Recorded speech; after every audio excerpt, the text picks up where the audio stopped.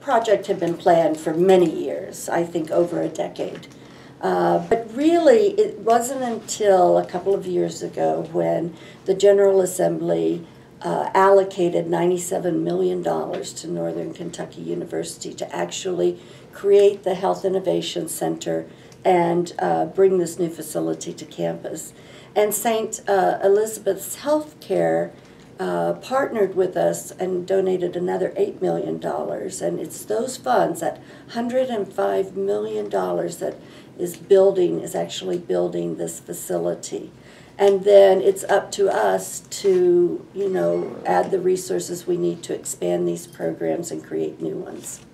We're right on time, we're right on budget.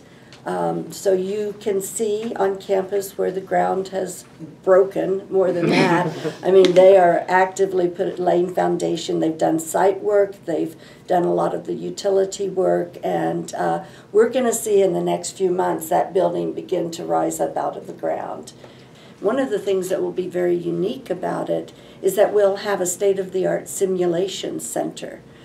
Simulation centers are very important because they actually provide the clinical nursing and other types of clinical students to work on a high-tech, high-def mannequin that breathes, it has fluids, it can exhibit symptoms.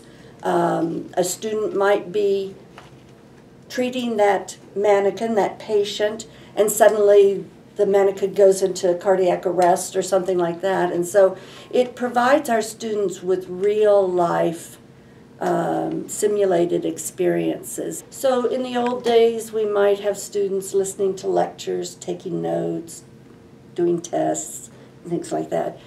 I think we all understand that human beings learn best when we're actually doing things, right?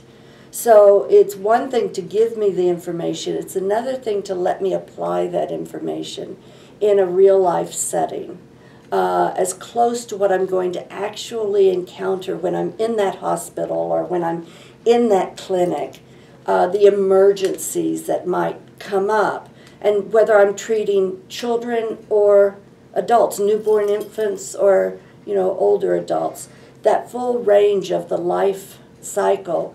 Our students will be able to have hands-on adaptive learning techniques that will change in the moment when something happens unexpected.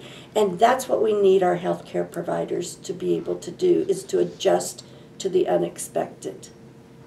Not every university could pull off what we're doing here. And I speak from experience. Some universities are just too stuck in the mud, frankly. NKU is a very innovative, young institution, and we have a sort of can-do attitude that if we can imagine it, then we can do it.